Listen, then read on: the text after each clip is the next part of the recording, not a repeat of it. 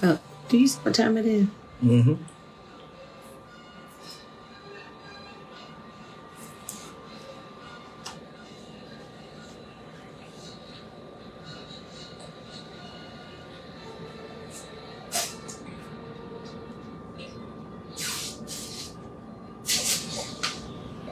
Welcome and thank you for choosing freeconferencecall.com. You're helping people around the world communicate for free. Please enter your access code followed by the pound or hash sign. Give me the rest of the number. 644 Please 0172. Hashtag. If you are the host, press star now. Otherwise, Press please star. wait, and you will be joined. Please enter your PIN followed by the pound or hash. 9733. If you do not know your PIN, please enter pound 9733. or hash. And hit hash. Hash. Thank you. You are the only participant in the conference.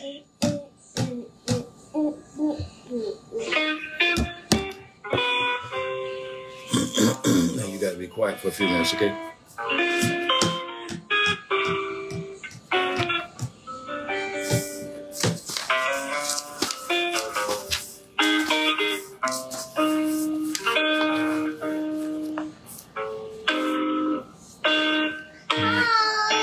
Hi.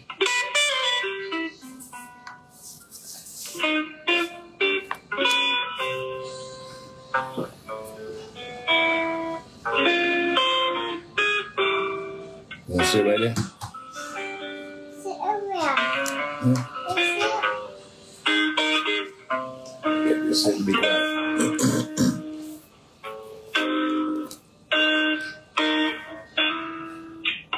So you want to sit over there by the fire? You sit on fire? Good evening. Good evening. It is now 6 o'clock, and it is time now for our Tuesday evening Bible study with the Living Bread Church of Grace and Hope. Hi. And thank you for joining us. Thank you for joining us. I see that Sister Marjorie Spearman is with us this afternoon. Amen. Thank you for joining us today.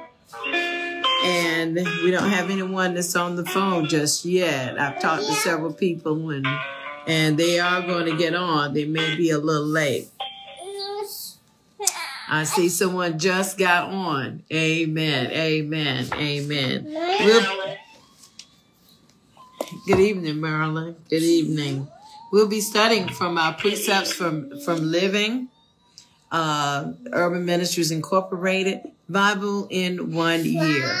And it has been an awesome study. I cannot begin to tell you how we've all enjoyed this study so far.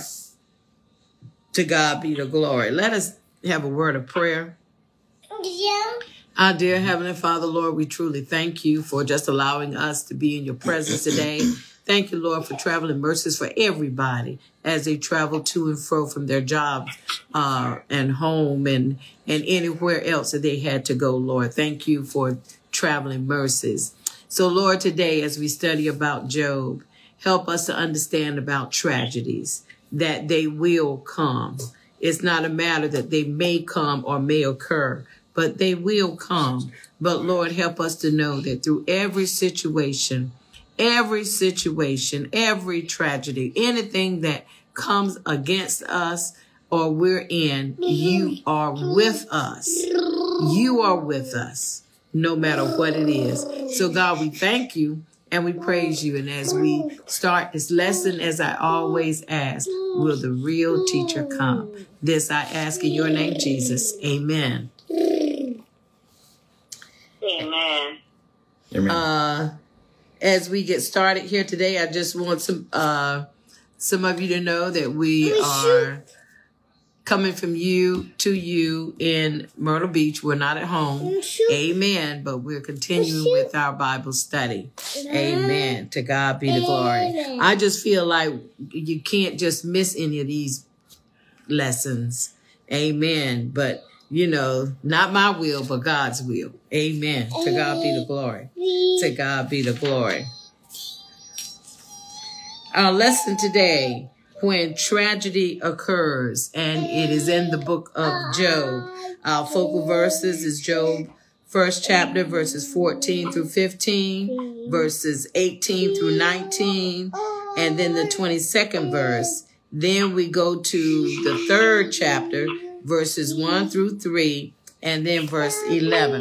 And yes, we have our grandbaby with us. Amen. She is with us today. She's with us these few days. We'll be down here. Amen. To God be the glory. Our aim for change. By the end of the lesson, we will discuss some of the insights for living with suffering caused by tragedy. We're going to be challenged to share our feelings about specific tragedies in our own lives. And we're going to identify ways to work with God to use our suffering to serve a higher purpose. Amen. I don't hear Gary on today, so I'm going to ask JJ. He'll be reading the In Focus. Good evening.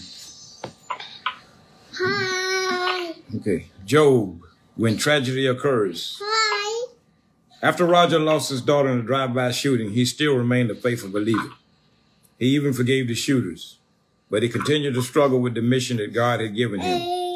God wanted him to evangelize to the underprivileged children in the community where his daughter was murdered. He went to his minister for counseling, where he hoped to find answers that might reconcile his rebellion against God. After engaging in small talk, Roger released his well of emotions. I want to continue the work God set out for me, but I can't. I keep asking myself, why did God let this happen? Why should I go back into that community? His minister listened and let the Holy Spirit guide his words. Listen, Roger, you must lean on the fact that all the promises of God are endless, but they all end with a period. We cannot change the fact that all God's promises are endless, but they all end with a period. We cannot change God's periods. Roger, confused, asked, what do you mean? Reverend White continued, death is a period. God has an eternal story that he has written. When a death in the family, floods or tornadoes come, a believer's way, we cannot help but ask God why he allows those things to happen to his people. What I'm suggesting is that instead of bringing up the questions marks, we must strive for a comma. Roger sighed in disappointment. What does a comma have to do with the questions that are weighing on my heart? A comma means to wait for the answer. Sometimes the answer to life's questions come only by trusting what God has written on the next page in eternity. If God wants you in that community, he may well use your suffering for his higher purpose. When tragedy occurs, today's lesson tells us to continue talking with God. He wants to dialogue with us about everything, even about our doubts and fears. Amen. Amen. Amen. We've all had some tragedies in our lives. The sudden loss of a loved one, or even just going through a bad turmoil. For some, a tragedy is if they have to file bankruptcy. For them, that's a tragedy. That's a hard pitfall in their lives that they have to do that. Some sicknesses to some, everybody know that when someone say that they've got cancer, everything becomes hush, silent. It's like it's a silent killer, you know, a prolonged killer in somebody's life. And for some families, they think that is a tragedy because it's something that they're not ready for, something that they haven't prepared for. But, you know, you can't prepare for anything. Even when you think you are prepared, you're not prepared. You're not prepared. You're not prepared. And particularly when things happen suddenly. When things happen suddenly. This is a good lesson on Job. We all know the story of Job. We all know what he went through. We all know how he lost everything, including his family. We all know that, his children. We all know that his wife looked at him through his sickness that came upon him and wanted him to curse God and just die because it was just that bad. It was just that bad. So it's not a lesson that we don't know about. It's a lesson that we are familiar with. And if truth be told, some of these things we're familiar with in our lives. We're familiar with in our lives. So to God be the glory. Let me say good evening. I say good evening to Margie Spearman, who's with us. Renata has joined us. LaTanya has joined us out of Cincinnati. And she's on here asking about Hazel. She said Hazel was leading church service last Sunday, worship service, and now she's leading the Bible study. To God be the glory. To God be the glory. To God be the glory. Come here so they can see you. Come here. I wanted to do something different tonight with this lesson, but we'll go on with the way we've been doing it, because we're going to capture these things that I want to capture in the lesson, in the verse by verse scripture. We're going to capture these things, believe it or not. We're going to do that. We're going to do that. But I do want to read what I think should have been the introduction. I'm going to read this. More light on the text. I think that should have been the background. I'm sorry, not the introduction, but basically the background. The title of this week's lesson isn't if tragedy occurs, but when. Unexpected tragedies are realities in all of our lives.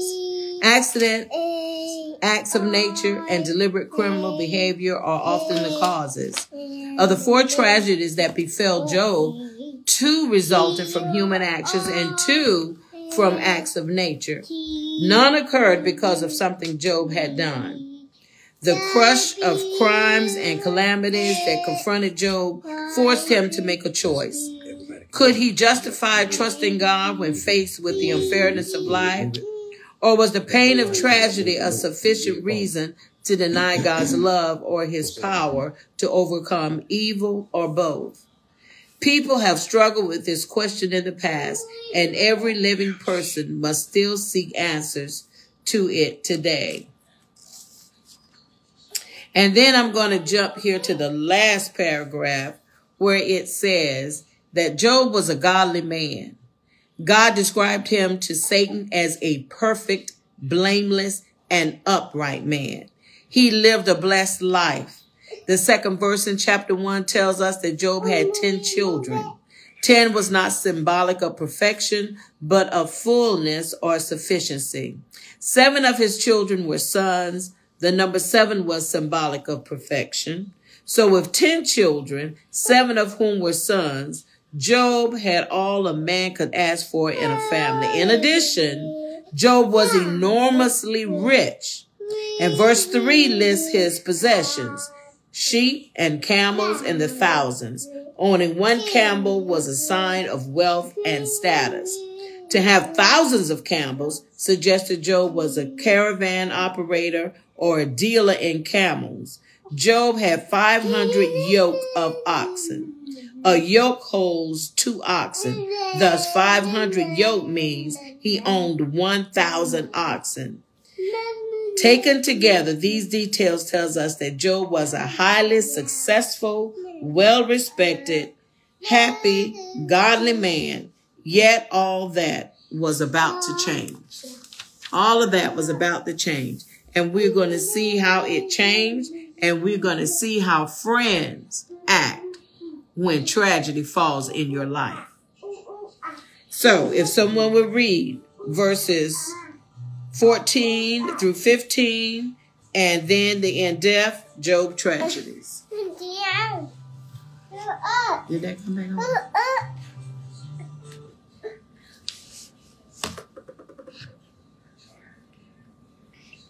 Okay. A messenger arrived at Job's home with this news.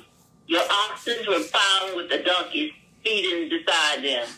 When the Sabaeans raided us, they stole all the animals and killed all the farmhands. I am the only one who escaped to tell you. Job's tragedy. Truly, Job was a godly man who left no stone unturned in his devotion to God.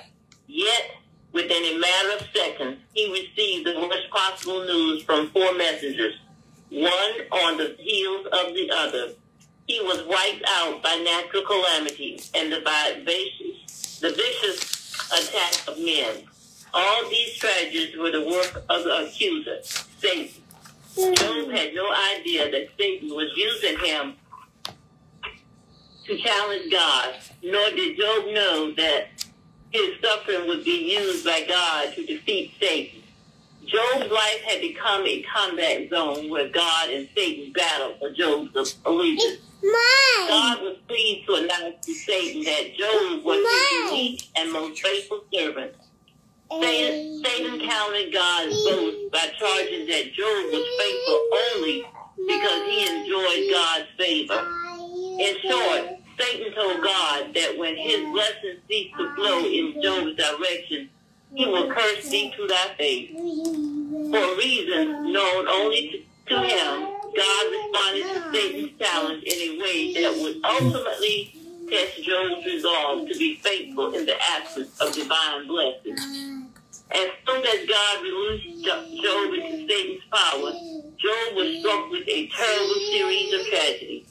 The writer uses 4 different scenes to illustrate that over an unknown period of time, Job was deprived of every material blessing and nearly all family and friendship ties.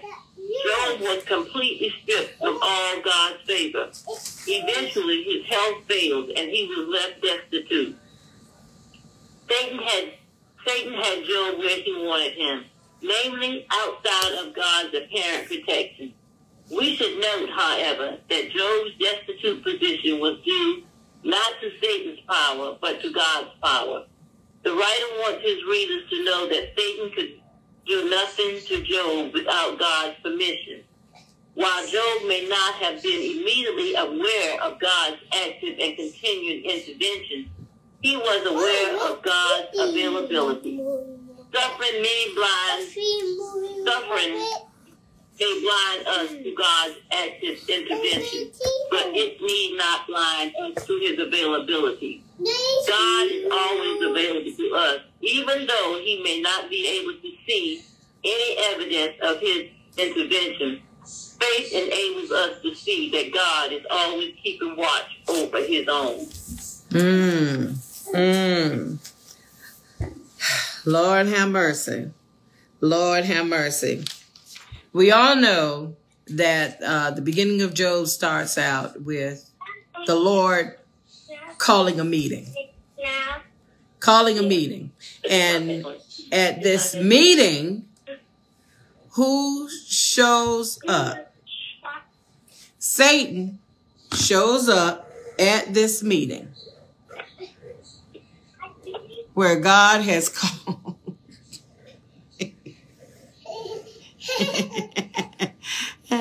Satan has showed up at this meeting where God has called.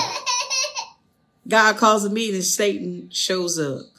You know, the first thing that tells me is that you don't live a life that Satan can't show up and show himself up in. He showed up. Right. And he wanted, he let God know, you know, I'm going to test some of your people. And God told him, test Job, basically. Test Job. You want to test my servant Job? I know he won't deny me. And Satan was letting God know, oh, yes, he will. Yes, he will. But God let him know, you can do anything that you want to him, but you will not have his soul. You will not have that. You can do whatever you want to him, but you will not have his soul. And God knew the faithfulness of Job. He knew how faithful Job was. And that's why he said, go ahead. Go ahead. Go ahead. Go ahead. Because I've got faith in Job. Don't do anything to hurt his life. You can't take his life. You will not take his life. You will not take his life, and you won't take his soul. And I've got faith enough to believe that Job will not deny me no matter what you do to him. He will not do it. That's something, isn't it? That lets you know it is. And it lets you know how bold the devil is. If the devil is bold enough to confront God and challenge him, what do you think he does with us? We just little people. We're just little people. Just little people. Just little people. Lord have mercy. Renata says that there is faith again. There is faith again. And she says, yes, so true. If they have been up all their life and not depending on anyone. But I'm learning that in those moments, that when our faith is increased and we have to activate our now faith. Yeah. Okay. There's that word faith again. Okay. And then she says he is everywhere too. Satan. That's why we have to keep praying and pray in the Holy Ghost, because that confuses the enemy. Like when we praise him, we are going through. It confuses the enemy. So we see here that he does his first thing with Job. He does the first thing he does with Job. Lord have mercy. He has some people, the Sabaeans. He has another group of people to come over and raid and kill the animals. Steal animals. Everything that he got. Everything that he got. And I'm always teasing somebody about things. I said, well, if something happens, somebody got to stay behind and tell the story. But there was a messenger that went to him. And in the Greek, this messenger means an angel. An angel went back and came and told Job what had happened. Job wasn't looking for anything to be happening to him, because like the Bible says, in God's eyes, he was an upright man. He was a faithful man. In Job's eyes, he was doing everything that God would want him to do. He was doing it. He was doing it. God wasn't finding fault in what Abraham done, because he did everything like he was supposed to. So he was shocked. He was shocked that that would happen to him. And then that being a rich man. And then when we see in the next verses, something else happened.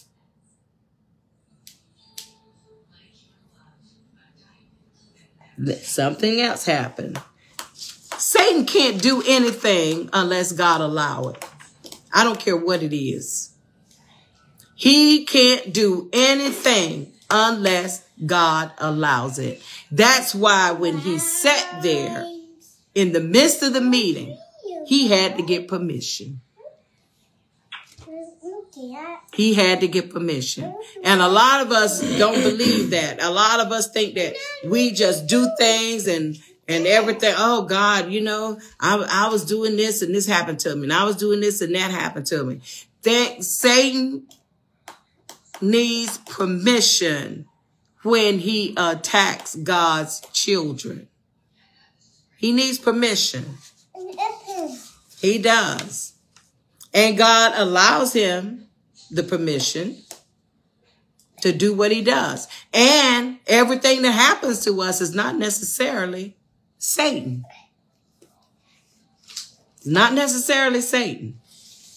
We give him credit for a lot of things that happen in our lives.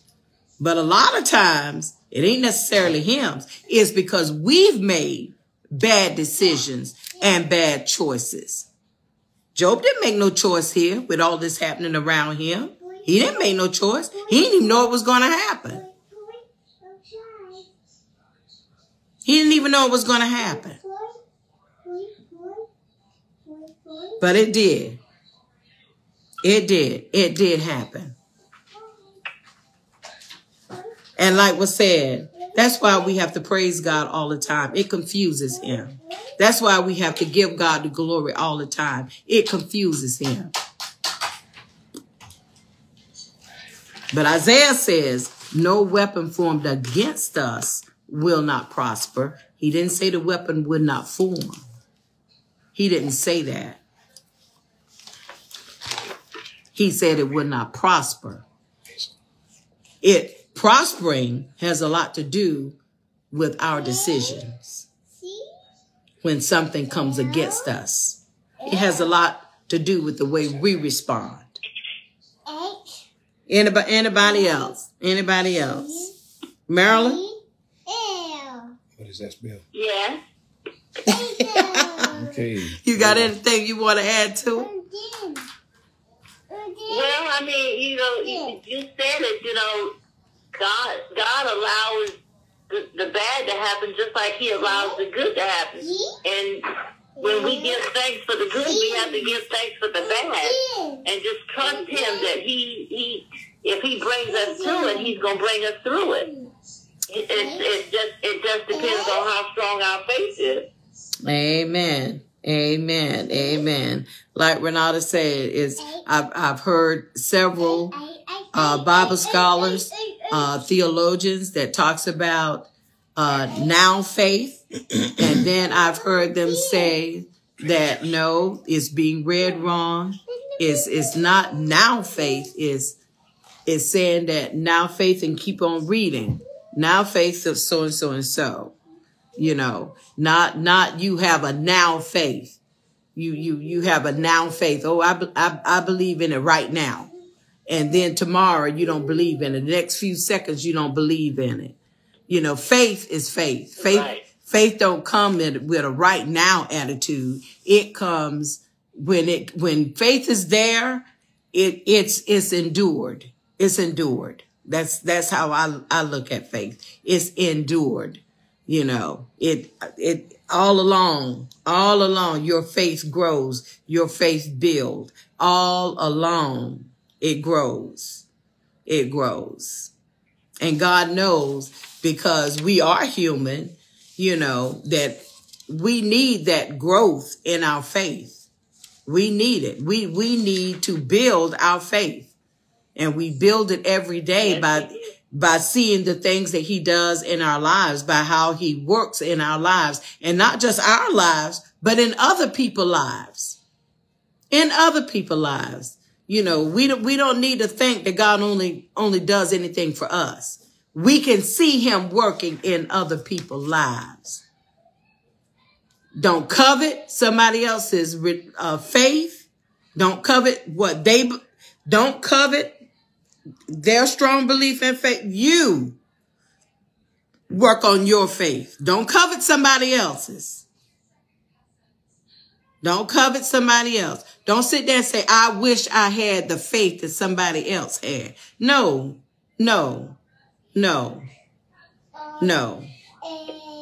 You work on getting your... You know how I look at... Go ahead. You know how I look at that?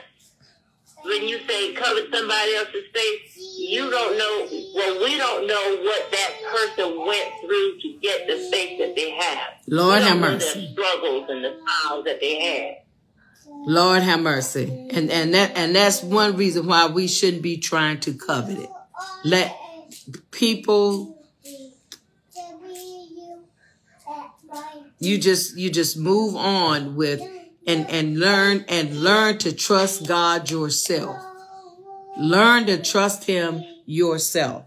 Learn to do that yourself. Right. Okay, verses 18 and 19. Job's nonverbal response to his tragedies. While he was still speaking, another messenger arrived with this news. Your sons and daughters were feasting in their oldest brother's home. Suddenly a powerful wind swept in from the wilderness and hit the house on all sides.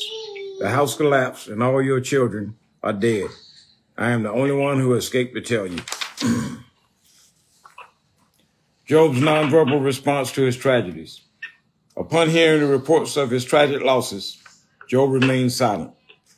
The reader is informed of Job's silence by the writer's use of the poetic device while he, the messenger of Job's bad news, was yet speaking. This phrase implies that Job's first response to the tragedies reported to him was one of complete silence. The sudden news about the successive tragedies renders Job speechless. He says nothing. Job is deeply shaken. He is able to express himself only with the mourning gestures known in ancient Israel. He rent his mantle, tore his robe, and shaved his head and fell down upon the ground. Silence is a natural first response to tragedy which affects us personally. We cannot immediately put our feelings into words. We are shocked, stunned, and in some ways traumatized. Words elude us. We can only cry and groan inwardly. We may even express ourselves in a primordial scream that expresses our sense of helplessness in the face of circumstances we wish were different, but know we cannot change. Our emotions swing back and forth between anger and denial. Lord have mercy. Lord have mercy. First, here comes somebody to tell me that all my animals was stolen, and all them that wasn't stolen, they was killed. And while they telling that, here comes somebody else in there and telling me that my children, all of them, all 10 of them, while they were together, feasting and having a good time and enjoying one another, storm comes, the house collapsed and killed every one of them. Now, that's a lot for somebody to swallow at one time. A lot. It's hard to swallow when you hear about one child dying in a disaster, but all 10 of them together, all 10 of them together. Job has something on his hands, has something on his mind. Lord have mercy. And who would not think for the first time, if you're that close to the Lord, what is going on? What have I done? What could I have? Why me, Lord? Why me? Oh, Lord have mercy. Oh, Lord have mercy. And then here comes his body. And it doesn't tell us in this part of the lesson, but we know it happened. His body. His body. Lord have mercy. With boils on him, where pus is running out of. Oh, goodness. And he wasn't like that for just a day or two. Wasn't like that for just a day or two. This rich man all of a sudden has nothing. And on top of that, sick. On top of that, sick. Don't bump your head. Get it. Here it is. Get it. And friends. Oh, don't bump your head. Coming by and looking at him, his wife telling him, you need to curse God and just die. He done took our children. He's taken everything that we've owned. Here you were the richest man on this side of the kingdom. You were rich. We had everything. We didn't want for nothing. Our children didn't want for nothing. And then his friends gonna come and that. What have you done, Job? What have you done? Yeah. You had to do something. This kind of stuff don't happen unless you sin. And Job knew he hadn't done. Your fault, Job. Yeah, and he knew he hadn't done nothing. He knew he hadn't done anything. That's why with this lesson, it helps us to see, yes, a lot of times things happen to us because of the wrong we have done. Because Galatians says you're going to reap what you sow. If you sow bad seeds, you're going to reap bad seeds. If you sow good seeds, you're going to reap good seeds. That's true. You're going to reap what you sow. But in this case, Job had not sowed any bad seeds. Not to his knowledge.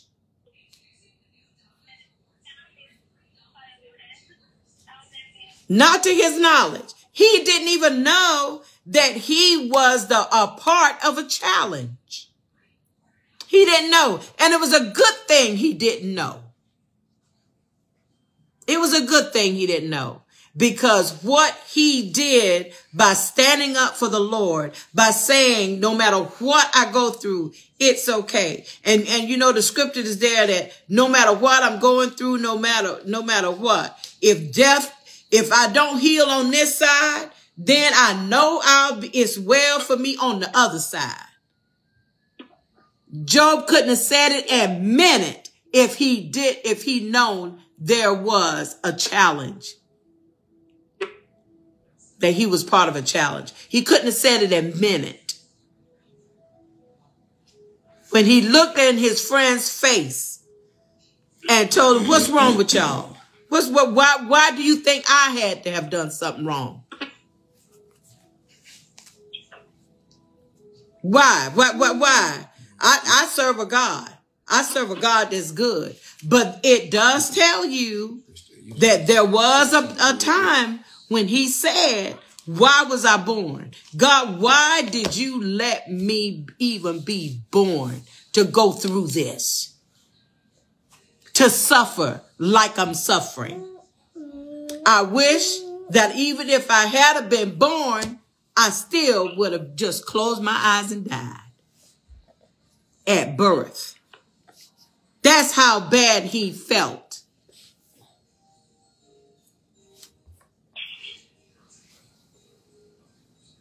And I know, I don't know about anybody else, but I know there's times that I've been through some things that I've said, Lord, why? Why? It just seemed like, oh my God, just seemed like, oh God, if I go to sleep and never wake up again, that might be better off for me.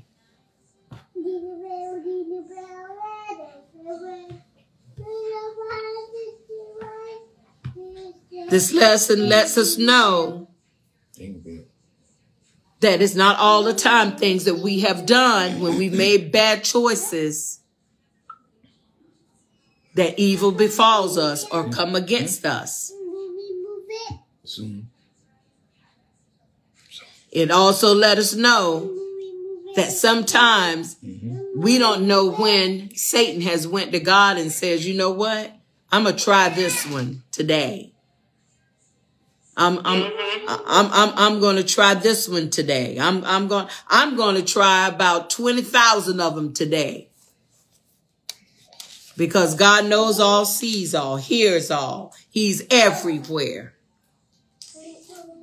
Everywhere, all the time. So he stands ready to protect us, ready to guard us. He stands ready. He stands ready. Because sometimes he allows us to go through He don't lead us around the mountain all the time. He don't lead us over the mountain all the time. He don't pull us out of the valley all the time. He allows us to go through.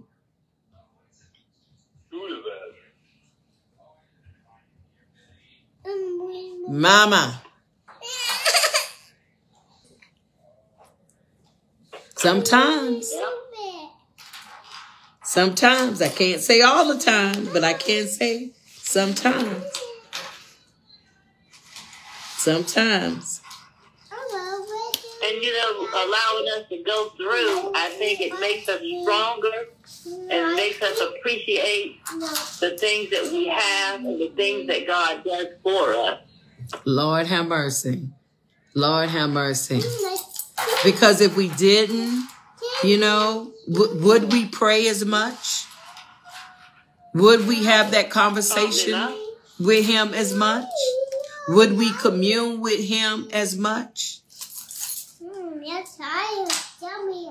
Lord have mercy. Lord have mercy. I was listening to a song today that says, Lord, while I'm going through my every trial, my every pain, my every situation, all it does is keep me on my knees closer to you.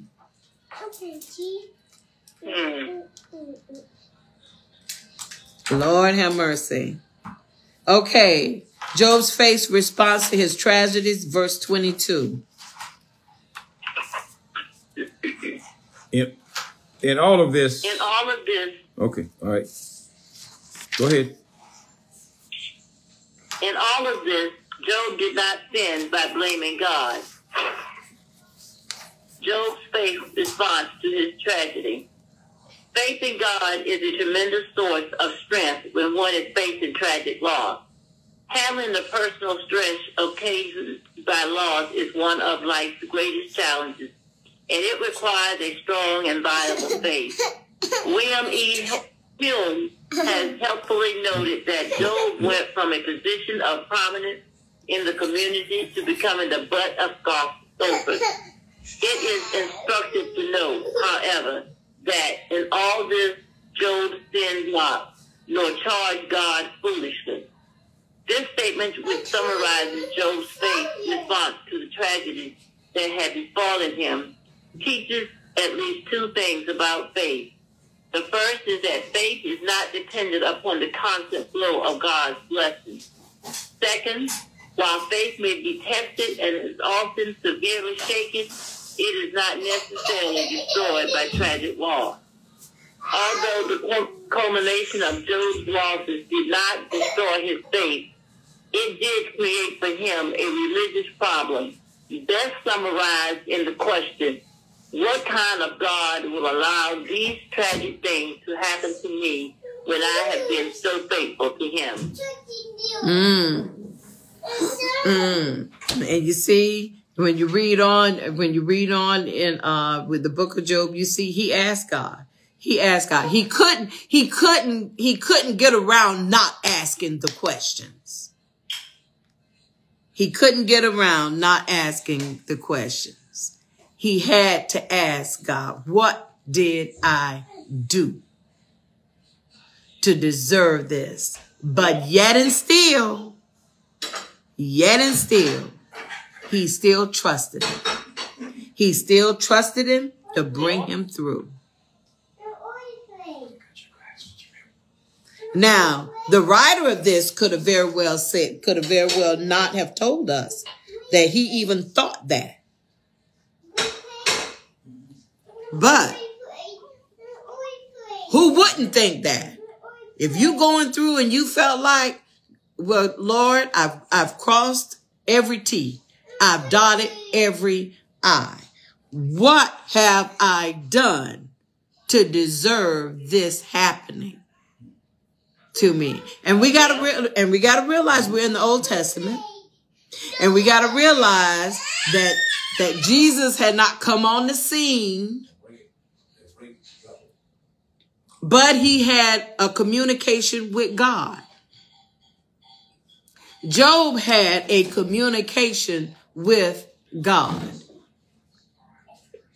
He could talk to God. Probably even when his friends come and sit in front of him staring at him. Because I'm sure when word got out, everybody was shocked. Why would Job lose everything? I can't believe Job. Anybody but Job. Anybody but Job. You know. And then they said, well, Job, you got to have done something. What did you do? And you know, it's just like our children. When when our children are going through and you don't understand what's happening, and they say, I ain't done nothing. I ain't done nothing. Why? Why am I going through this? I haven't done a thing. And you looking at them and saying, oh, you done something. Yeah. Nothing done crossed your path. Oh, Lord have mercy. So here it tells us that we better be careful how we even judge our children. When we put our children in the hands of the Lord, that's where we need to leave them. Is it hard? Is it difficult? Yes, it is. But when we put them in his hands, we got to leave them. We got to be just like Job. We got to look and we got to say, Lord, they're hurting, I'm hurting. But I know you got this. I know you got it. I know that there is going to be a deliverance. I know when you work it out, it won't be a Band-Aid. It won't be a wrapped bandage on nothing. When you work it out, it's going to be worked out. Totally. It's going to be fixed when you do it. They may not see that it was fixed. But I can guarantee you parents sitting on the outside looking in, they see when God fixes things. No Band-Aids. No. Band-Aids get wet and they fall off. Even the ones that they make that is waterproof, they end up falling off. But when God fixes it, when God steps in, when Jesus done told his Father about what's going on with you. And when they work out a plan, it's fixed. It's done. You ain't got to worry about it. You can think about it. It may come across your mind, but you won't worry about it. Because you know God's going to handle it.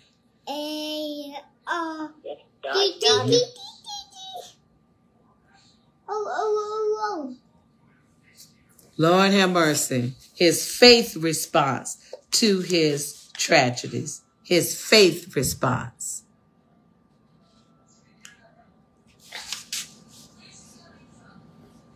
Didn't destroy his faith. It didn't destroy his faith. He still had faith in God, but he still had to ask the question. He still had to ask the question. Why? Why me? I know when I got cancer, I didn't think that I was above anybody else. I just want to know, why me, Lord? Why me? Why me? I didn't ask him, what did I do? I just asked him why. And then one night, he just, as plain as day, I thought I was asleep and I heard his voice. Why not you? Why not you? How are you going to be able to give a testimony to something that you've never experienced? How are you going to be able to help somebody else through? And all I can say is when I was in Chapel Hill, I experienced helping somebody else through. I experienced that. The nurses would come get me Do you mind going to talking to so-and-so? Do you mind going in this room talking to so-and-so? No, I don't mind. I don't mind at all. You never know. You never know the purpose of God carrying you through certain things and allowing certain things to happen in your life. You never know how it can be used to help somebody else. You never know. We say we're his hands and we're his feet. Don't we say that? Yeah. So if we're his hands and we're his feet, Don't go to sleep. I'm going to talk to your mom and dad. he got to use us for something. Got to be used for something. Lord have mercy. Verses 1 through 3 and then 11. At last Job spoke, and he cursed the day of his birth. He said, let the day of my birth be erased and the night I was conceived. Why wasn't I born dead? Why didn't I die as I came from the womb? Job's faith bogs down in despair. The religious problem that Job faced brought him to the very edge of despair. His days of silence had ended. His days of questioning God's mysterious ways with those who trusted him had begun. Job began to entertain thoughts that caused him to have some doubts about God's fairness and justice. Job knew that he had done everything he could to sustain an ever-growing and intimate relationship with God. What he could not understand, however, was why God had ceased bestowing his blessings. Job wanted desperately to know why God had withdrawn his care and favor. We tend to be well-versed in faith's capacity to believe. We have much homework to do, however, if we are to embrace faith's capacity to doubt or to at least question God's ways with us. Doubt is not faith's enemy, nor is it the opposite of faith. The opposite of faith is unbelief. Unbelief says there is no God with whom to discuss the tragedies of life. Faith that dares to doubt says there is a God whose ways I do not fully understand. Therefore, I will be honest about my doubts and pray that God will entertain my question and in his own time reassure me of his care and guidance. Job's religious problem is common to all who are challenged to live with the terrible consequences of tragedy. Have you ever been in a tragic situation to ask God for help, only to feel that he was not helping at all? You waited and waited. You kept on petitioning God to intervene and change your circumstances, and things grew worse. Job is not hesitant about exercising the faith to engage with doubt. His first step toward dealing with his doubts involves being honest with himself, honest enough to admit all his senses of anguish and despair over God's treatment of him. Job is to be commended for having the kind of faith that takes doubt seriously. He opened his mouth and cursed his day. In other words, Job's situation of loss, coupled with his bewilderment about God's ways, resulted in his desire to die without having lived.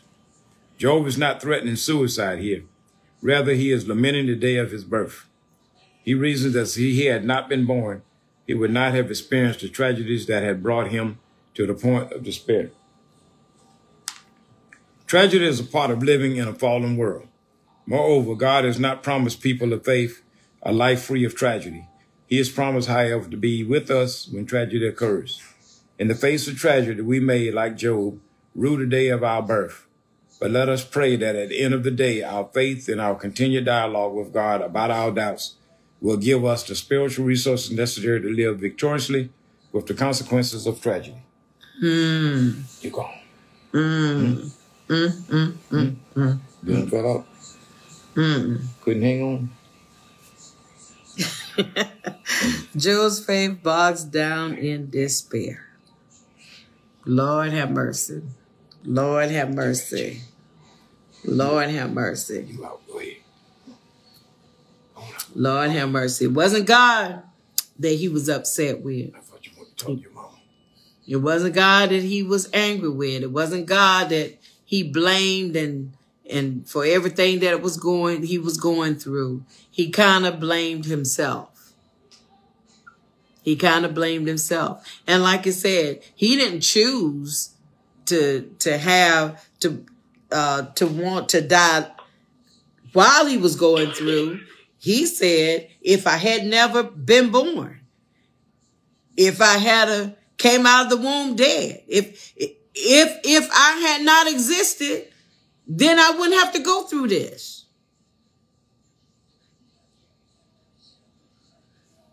He didn't blame God. He didn't blame God.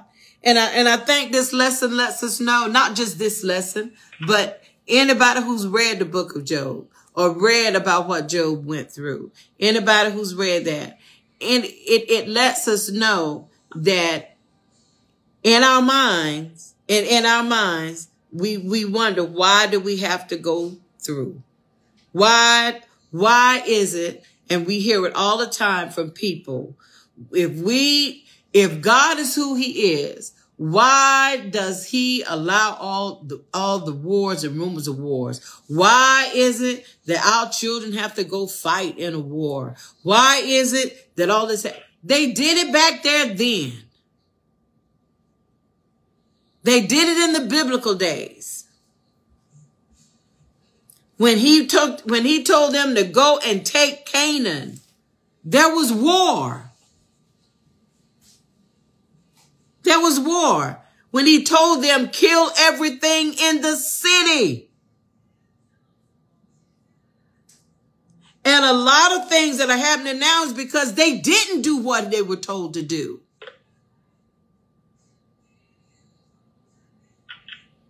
They let kings live in Canaan that they should have killed when they went to war and took the land.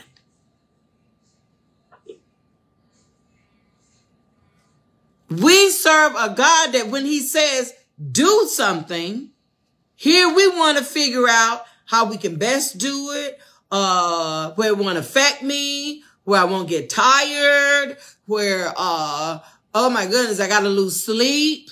I got to think.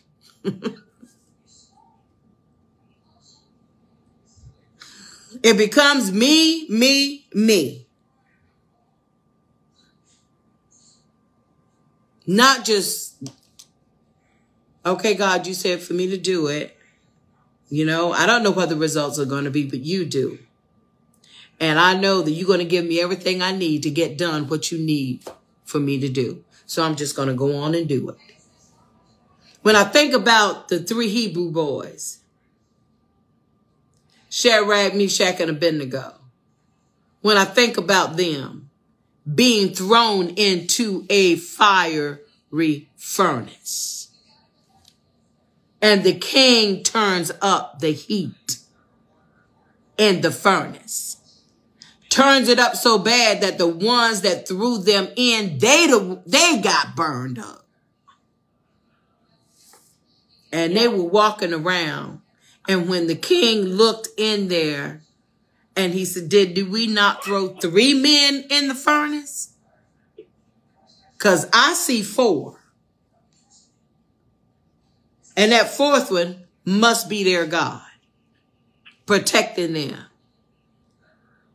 And even the king knew that if he had thrown when you look at your own men getting burned, throwing them in there, you know your idol that you serve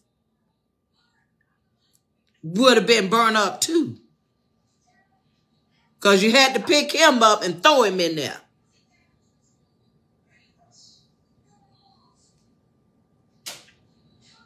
When you think about what some of them did to stand up for God. Daniel being thrown in the lion's den. Cover on this side. If I don't live on this side, if I can't get through on this side, I know that the other side is going to be even the better.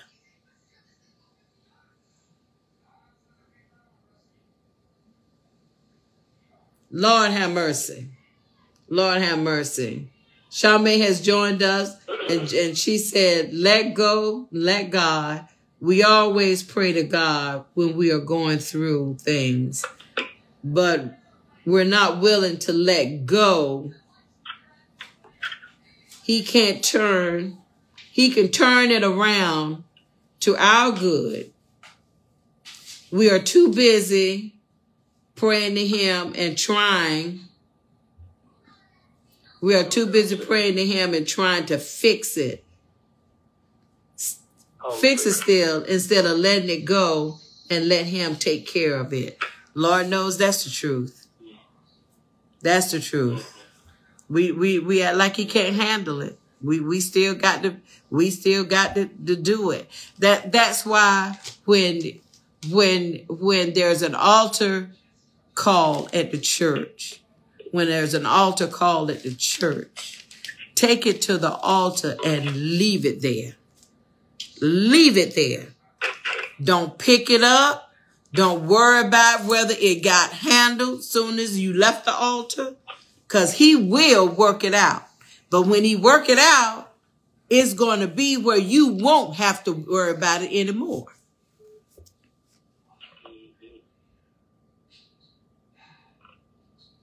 Lord have mercy. Lord have mercy. Let us pray. Let us pray. Our dear Heavenly Father, Lord, we just thank you. We praise you and we give you glory, Lord, for this lesson. We thank you, God, for just allowing us to be able to know you and to understand. We thank you. We thank you, God. We thank you. And we praise you and we worship you. For, Lord, you are worthy. Heavenly Father, you're worthy. You're worthy. Lord, look beyond our faults and see our needs. And help us, Lord, to bring you our faults. And ask for forgiveness for anything, Lord, and give them the strength that they need. That when everything is over, that, Lord, that you are there. God, we thank you. We thank you. For, Lord, you are worthy. You are worthy. You are worthy. Lord, continue to be with each and every one of us on this line, every family that's represented, Lord, on our Facebook. Be with us, oh Heavenly Father. Be with us. And Lord, as we move into the season, as we move into the Advent season, help us, Lord, to understand. Help us to understand that you have been the reason for every day and for every season. Jesus, you have been the reason for our living. And don't allow our living, Lord, to be in vain. God, we thank you. We praise you. Continue to bless each and every one. This is our prayer. In Jesus' name we pray. And everybody say, amen. Amen. Amen. Amen. We pray that everybody had a wonderful Thanksgiving